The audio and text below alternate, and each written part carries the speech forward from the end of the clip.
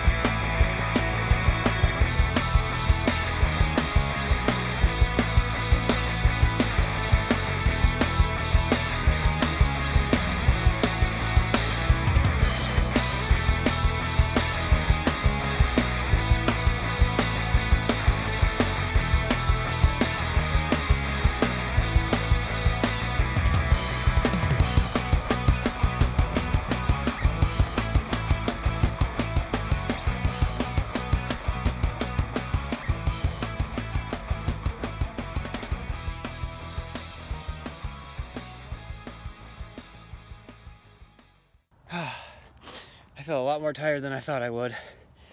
At 400, did not feel very good, but we still have 1 more left and then 2 more 200s.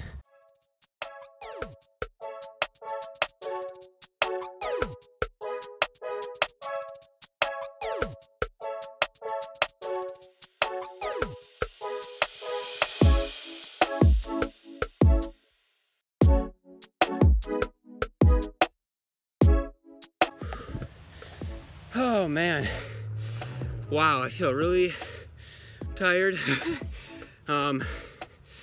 We ran like 63 and 62 about, or 62 than a 63 about. And given how terrible I felt, honestly, I'm not that upset about running that time. I was hoping before the workout to run a little faster, but so far I'm not really feeling that pop.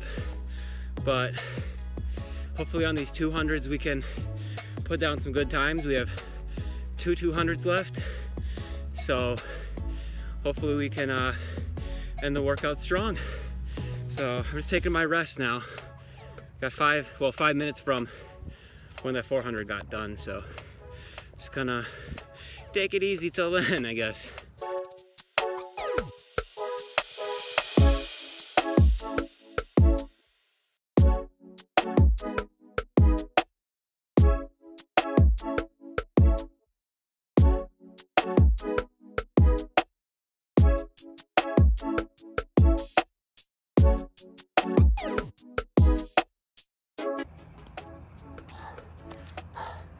Last one, baby.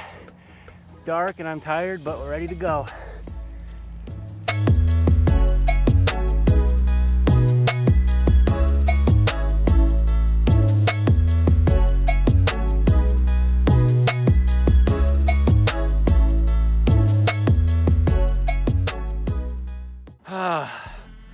Wow, that workout was really hard, and it was a lot harder than it should have been.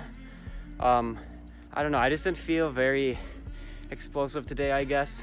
If you guys saw the last video on the channel, I did 16 200s a few days ago, and I was doing those, like three of my last 4 200s of those 16 were under 28, and then one of them was like 28.3, I think.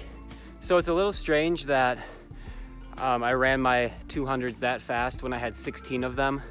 And then today, I only had 3 200s, 2 400s, and then 2 200s to end the workout.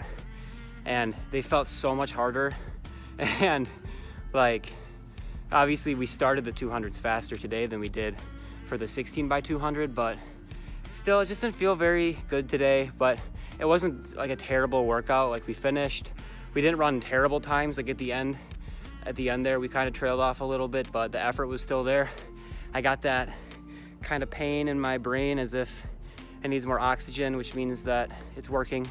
But yeah, I'm gonna get in a 2-mile cool down. I'm gonna aim for 2 miles. We'll see if I collapse or anything. But after that, I'm gonna go home, and then I'm just gonna break down the workout a little bit more, and then we'll call it a video.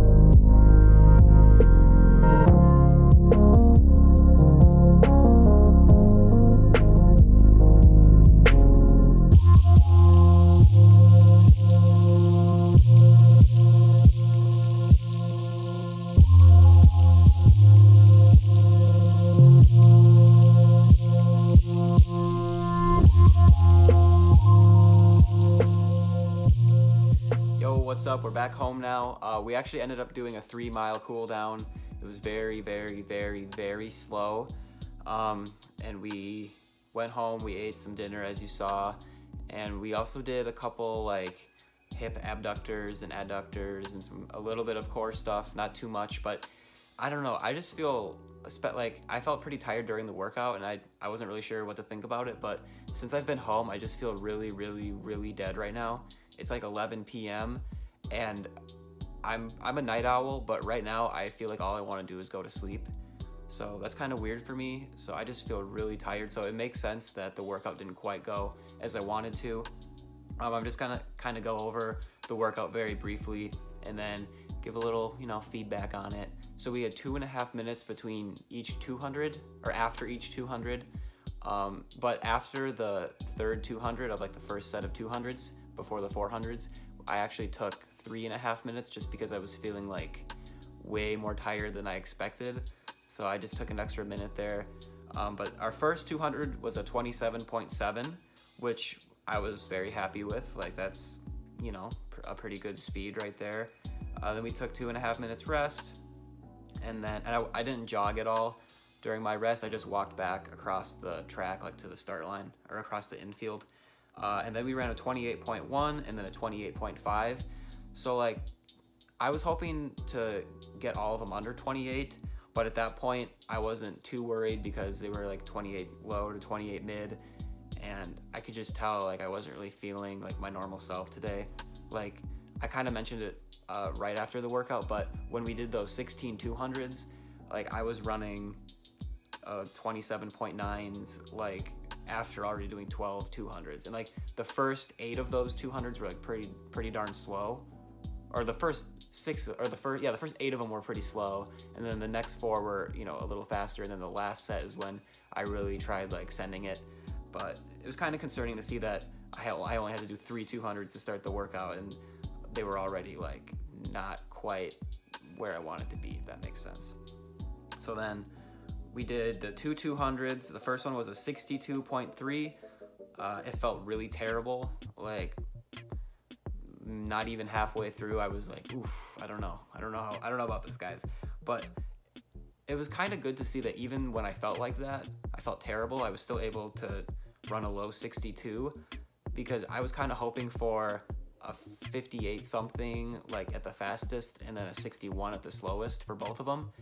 So to feel as bad as I did and to run a 62.3 and then a 63.3, that's, I mean, I'm fine with that. You're gonna have good workouts and bad workouts. I think that 16x200 workout went pretty well as we gradually got faster for each set. And then this workout didn't go so well, but I mean, running is kind of weird. Like some days you're gonna feel good, some days you're gonna feel bad. And when you can't get too high or too low, because like when you have a bad workout, that might just be a sign of growth, honestly, because your body could just be adapting to all the work that you've been doing, and it just needs a little time to, you know, adjust, to feel good. And then you just give it some time, and then I'm pretty sure like eventually we'll have another good workout. But even when you have a good workout, you don't want to get too high on that workout and be like, oh yes, you know, I'm done, like I'm good, I'm where I want to be already. So you just don't want to get too low or too high, and just put the work in and make sure the effort is there. And then, so we did the 400s anyways, and the times were slightly slower than I wanted to. Like 62 and 63, that's not like, you know, super slow, but for only doing 2 of them and with 5 minutes rest in between them, I was kind of hoping, like I said, for 58 to like 61 at the slowest. And then we did the 2 200s to end the workout, and I was kind of surprised because we took 5 minutes after the second 400 before we started the 200s, and then my first 200 of the last set was a 29.2, which, like, if I had been doing a bunch of 200s and, you know, I was ending the workout and I was just dead, then it'd be like, okay, a 29.2, whatever. But I'd only done 3 200s and 2 400s at that point, so that was definitely slower than I wanted to, and it was actually slower than it felt. Like I was definitely very, very tired, and I didn't feel explosive. I didn't have a pop at all, but I thought it would be like 28 something, which, to be fair, it was pretty close, 29.2, but it felt like I was moving faster than that. But the next one, 30.4, that was obviously not what I was going for.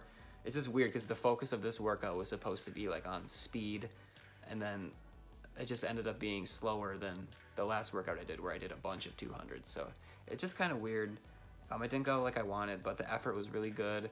And based on just how I feel right now after the workout, I'm just exhausted. Like I'm never ever tired at 11 p.m. and I'm probably gonna go to sleep like after this video, after filming this part. So, but yeah, and then after the workout, I was just sitting there, just kind of looking around, and I was like, just kind of appreciating that, you know, even though there's this virus going around, I'm still able to have a track to run on. I was able to find a track, and I'm blessed to be able to still run, and I'm glad that I'm going to be able to come back and run next year.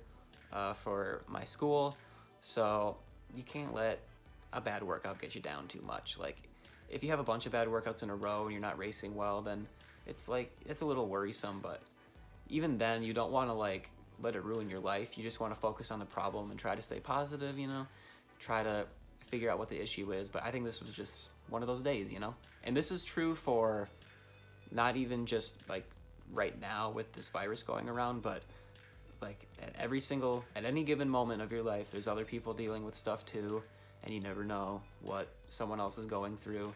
So if, you know, the worst thing that's going on in your day is you had a bad workout, then I think you're doing pretty good, you know? Not that like everyone doesn't have their own problems. Even if you have a bad workout, like you can still have other stuff going on. But in the grand scheme of things, you know, it's important to keep things in perspective. Like, I really do care about running a lot, and I care about, you know, having good workouts and putting a good effort in, and I want to race well all the time.